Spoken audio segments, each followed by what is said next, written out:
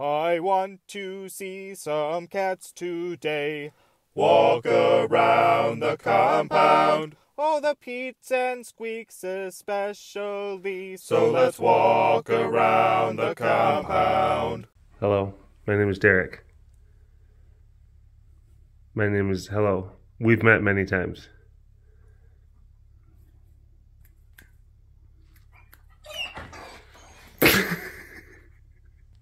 Okay, let's try it again.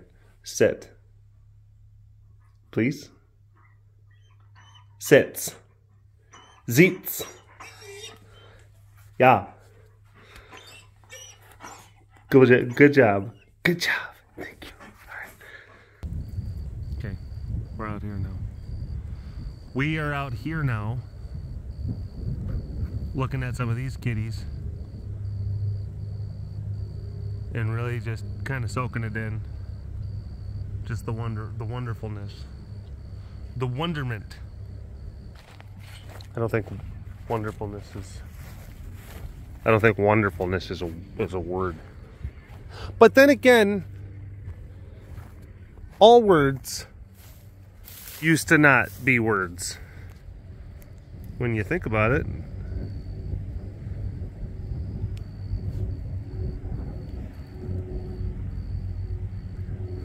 Bread. The word bread used to never exist. The thing used to not exist.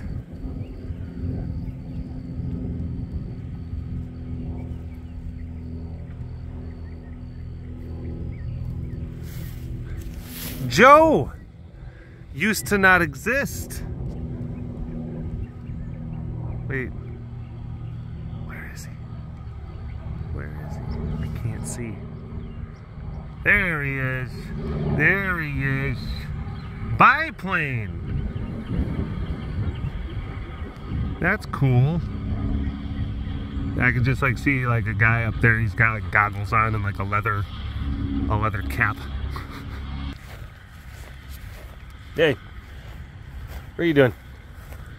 You're rubbing your chin on your bucket. Is that right? Yeah? Yeah? If.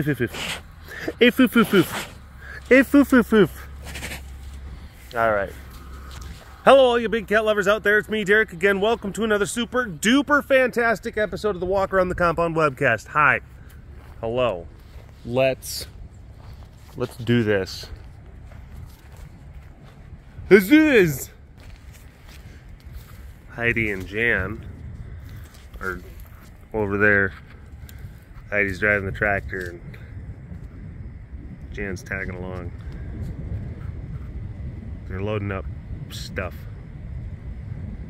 I was loading up stuff when we were it was like fence panels and logs and big like bundles of log sticks and chop down like branches and stuff like that. And then I'm like, I gotta go film. My people need me. Take Jan in my stead. And you know what Heidi said? You know what Heidi said? She's like, come on, Jan. I've been trying to get rid of him anyway. And I'm like, ugh. She did. She said that. Rude. Fava. Fava. Fava. Fava. Valley, valley, valley. Valley, valley, valley, valley, valley. Volley, volley, volley. Volley. Volley, volley. Volley. You are getting just slobber on my fingers. That's gross. And he's doing stink. You're doing stink. You're doing stink. Yeah, you are. I'm not really sure if I'm wanting to celebrate along with you, considering I got your snot spit all on my fingertips. See, they're taking, yeah. See, you can see Heidi's driving. Jan is riding. Jan's the purple blob. And then Heidi is the black blob.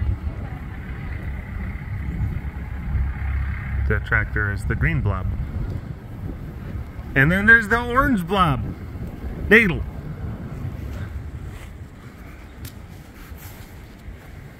They're taking spools. They're gonna put spools in the bob, down in the bobcat's enclosure. And then you got kitties sitting there thinking like, whoa, there's a tractor. There's a tractor. That can only mean one thing. It can only mean food. It can only mean dinner. You know, tractor means other stuff. We don't just use the tractor to feed you. You understand this, right? There's a lot of, we've talked about this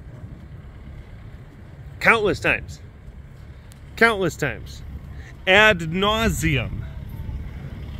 Okay, we're not subtracting nauseum, we're adding it.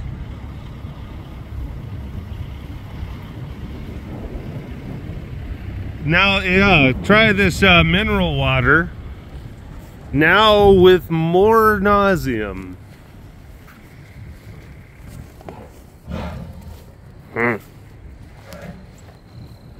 She's still eating. Oi! Wait a minute. I pressed the little circle-y jerkledy button. The one where you get the arrow going this way and then the arrow going that way. And then it's like, oh, press this, and then it's gonna flip the camera. So when I dropped it. Bryn, what are you thinking? What are you thinking? Everyone hears tractor and everyone thinks food, but you guys like are, you guys got fed 2 days ago and it's gonna be another 2 days before you eat again. Okay, you're in the middle of feed cycle. There's no food, not getting dispersed. It's not happening. I slept pretty good. Slept pretty good last night. I sleep well. Generally much better here at home than I do when I'm away at my apartment.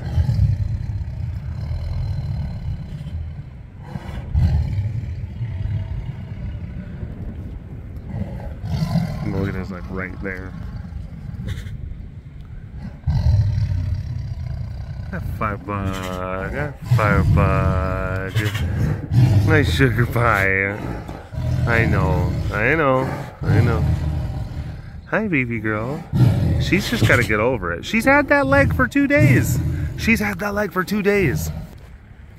And my sleep is very inconsistent. When I'm at my apartment, my sleep is very inconsistent. I'll get anywhere between like 3 to 7 hours on any given night. And usually I'll get like it's weird. I'll like the first night I go back, which, you know, that's like, it's Sunday evening, I'll go back and maybe I'll get 5 or 6 hours. And then the next night I'll usually get about 6 or 7. And then the next night I'll get 5, and then the next night 4, and then the next night 3. It's like it kind of dips and goes up and then goes back down until the weekend. And then it's such a strange kind of thing. A lot of times my lack of sleep is entirely self-imposed. I'm just sitting there playing video games way too late. Knowing full well it's like, you gotta go to bed. And I'm just like, yeah, but what about this next match? What about, I got this other quest. I got a side quest that I gotta do. These side quests ain't gonna do themselves. And then when I'm done playing, I'm like, okay, I gotta be done playing video games. I'm done playing video games. All right, let me just watch a couple of YouTube videos to help me wind down. And that's a terrible idea. What? Whoa! Whoa, look who's driving the tractor. Look who's driving the tractor. This is amazing. Jan's driving the tractor, carrying the spools. Look at her. Nice. Good job. So proud. Okay. Yep. There, pedals, watch out. Don't run into the enclosures.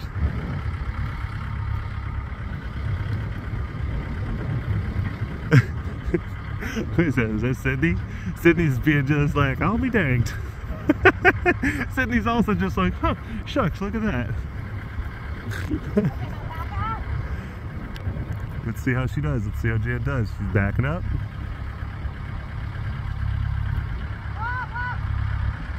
Oh, no. After, so Jan put the spools down. So she's backing up. Okay, park and brake. Now she's turning it off. Red key. Hey, good job. She did it. That's nice. Good. Awesome. That's a good milestone. But yeah, it's like whenever, and like there's times where I say like, you know what? Now like I've eaten enough food, and it's weird. It's like I'll eat well, more nutritionally, I'll hydrate, and then like a lot of times my decision making capacity for like, hey, it's time to go to bed, it is a little bit better. So it's like there's a lot of little kind of mitigating things that contribute to an overall ecosystem of self-care. And then there's other times where you just I'm kind of stretching myself thin in more ways than one, and then my brain is an orange, and I'm like, let me squeeze all of the chemicals out of it that I can.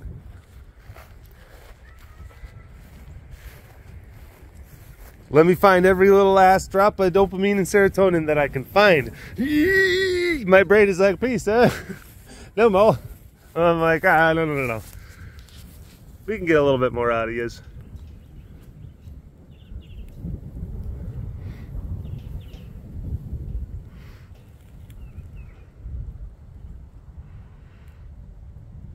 The worst is it's like, because you can have such an awareness of it too. That's the thing.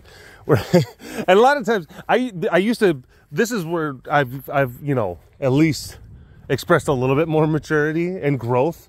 It's like I may not necessarily stop the behavior, but I don't let the behavior like really affect me. Because before I used to kind of like get really down on myself, and then I would like create like more anxiety because like, come on, you gotta go to bed. Oh my gosh, tomorrow's gonna be so bad. It's gonna be terrible. This is going to be awful and you're going to suffer. And then now it's just like, yeah, like, you know, tomorrow's not going to be the best, but it's not, you know, like things could be worse. Don't worry about it. It's like you're going into this knowing full well that it's going to have an effect. I think I mentioned this like I don't know if I mentioned this on like recent weeks casts, but like YouTube, like there's times I'll get into these loops. There's times where, you know, you'd be like, all right, it's time to go to bed, and like we do the bed thing, and then I wake up and I feel pretty decent. And then there's other times where it's just, I know I'm in kind of like I really need to kind of squeeze the brain juice, where I feel weak. That's the thing. I don't have the ability to withstand that urge to squeeze the brain juice. That's what that's all about. But then it's like I become a little bit more just, all right, this is what it is, and I don't necessarily fight it, and I don't judge it. So the less you try to fight it, and the more you just kind of forgive yourself for it, and the less you try to judge it, the easier you are to be like, okay, and then you just kind of drift away from it back to like greater health. I guess that's kind of, you know, comes from going through a lot of that, you know, therapy and rehab and everything. It's just like the less you try to fight these things, the easier they are to kind of overcome moment to moment. in a lot of ways.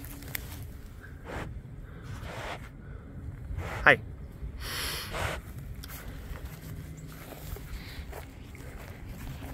I also sit there and think like, well, if YouTube is basically like the worst vice that I have to kind of contend with that like affects my day-to-day life, then, you know, we're not doing so bad.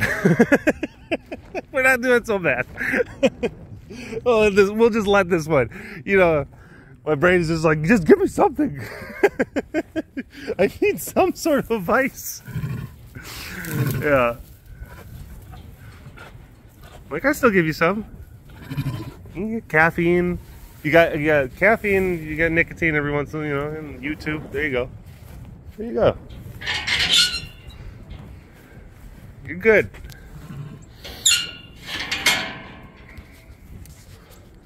But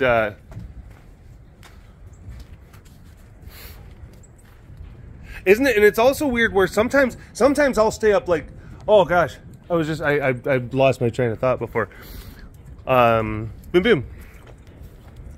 I was like staying up. There was one night. It was a work night. I stayed up until like 2:33 in the morning watching Super Metroid speedruns.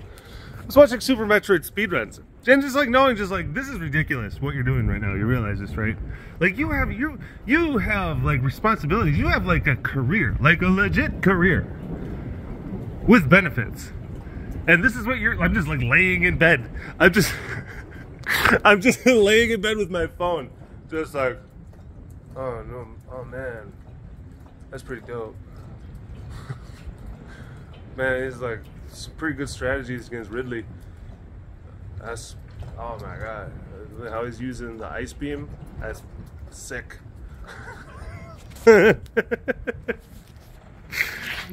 No, this is like, yeah, it's 2:30. I realize that. I also realize that this guy's speedrun is amazing.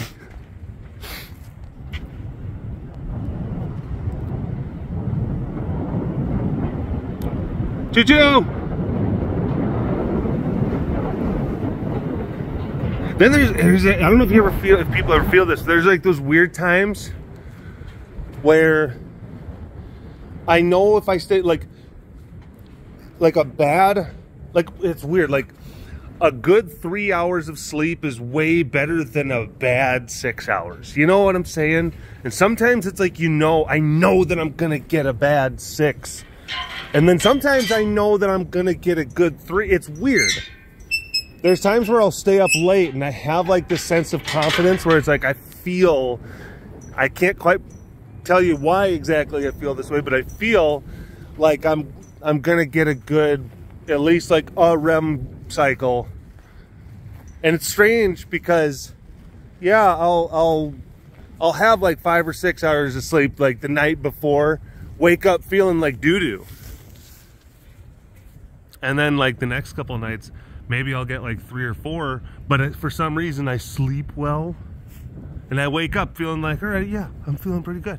I'm feeling focused, feeling ready. It's interesting. Sleep's weird, man. My relationship to sleep is also very weird. But then I come home. And then I melt. Big part, of course, you don't have to set alarms, but also the other big part is because I'm in my home. And I remember like listening to like sleep scientists talk about that. Like if you're a person who like spends a lot of time away from home, if you travel a lot, if you travel a lot for work, you stay in a lot of hotels and everything like that, your sleep gets disrupted. Or you might not sleep as well. Like generally speaking, your quality of sleep in your home is better than when you're not in your home. And some sleep researchers theorize that there's actually like an evolutionary kind of genesis behind that, where it's like if you're in a cave, if you're in your own cave and it's your familiar settings and your familiar surroundings, like, you know where the ins and outs and like the good places to go and the bad places, and you know how to defend your cave better than unfamiliar surroundings. So then you can actually, like, your body naturally lets its guard go and you can like go into deeper sleep cycles. So when I come home for the weekends, like I said, I melt. I am a gooey pie on the windowsill when I wake up in the morning. It's a glorious thing. Love it. Attack. What you say, Jack? What's tootin', fresh and scootin'?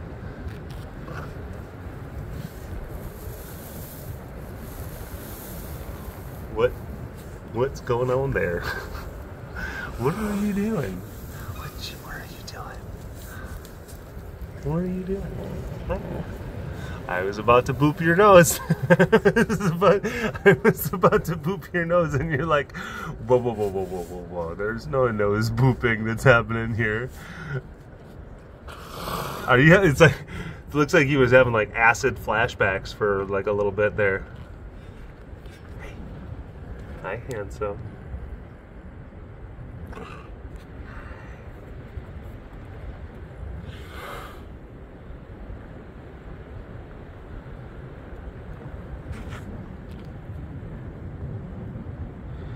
Handsome guy.